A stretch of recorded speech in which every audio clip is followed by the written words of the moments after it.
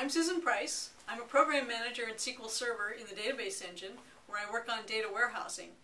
And I've been working on a very special project that we codenamed Apollo. And today I'm here to tell you about Apollo because I think it's really cool.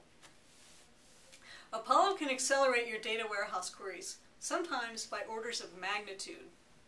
And we designed Apollo to speed up star joins and queries that filter and aggregate large amounts of data.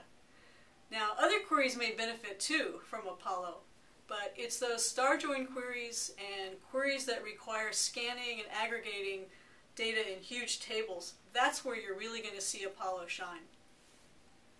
And what that means is that you can have a more interactive experience with your data, because now you'll be able to get answers almost as fast as you can think of the questions.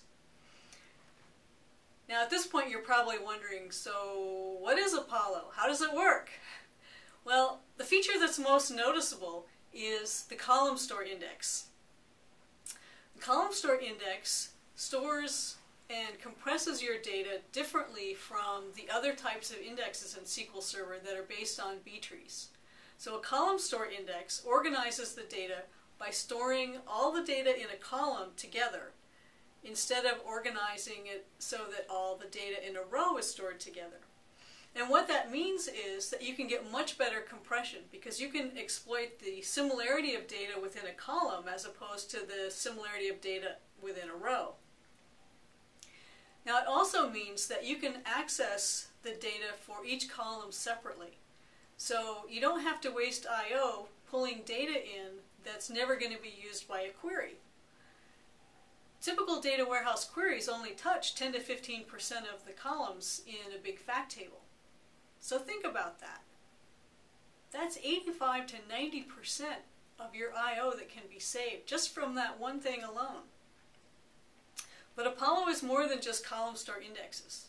It's also a new query execution mode that we call batch mode processing that works with Columnstore indexes to process the data much more efficiently.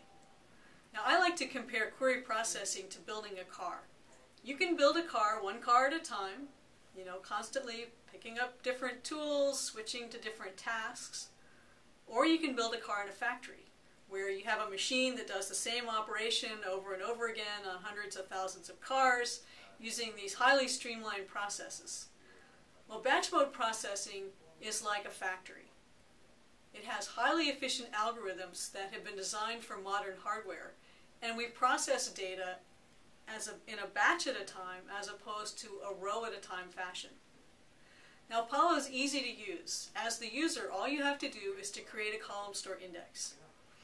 It's a non-clustered index, meaning that it's a secondary copy of your data. You'll also have a heap or a clustered index as well. And you just use the familiar create index syntax. So it's create, non-clustered, Columnstore, index, and then the name of the index on the name of your table. And then in the parentheses, you'll put a list of columns that you want to be in that Columnstore index. Now typically you'll put all the columns of your big fact table into a Columnstore index. And then you're going to let SQL Server take care of the rest. So the query optimizer will decide when to use the Columnstore index versus when to use another type of index. The Columnstore index will be persisted on disk for you, and SQL Server will take care of fetching data into memory as needed.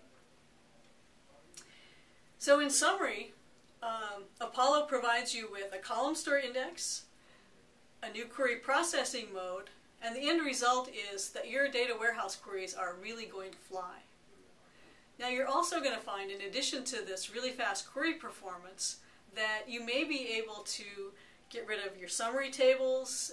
You may not have to build indexed views. You might not even need OLAP cubes. You also might find that you can get rid of some of your other non-clustered indexes. And all that's going to save you a lot of time with managing your database and manually tuning your queries. Now as you can see, I think Apollo is one of the coolest things to ever happen to SQL Server. I think it's really exciting, and I think if you try it, you'll agree with me once you see it in action. So go download CTP3 at Microsoft.com/Denali. Give it a try and then send us your feedback. Thanks.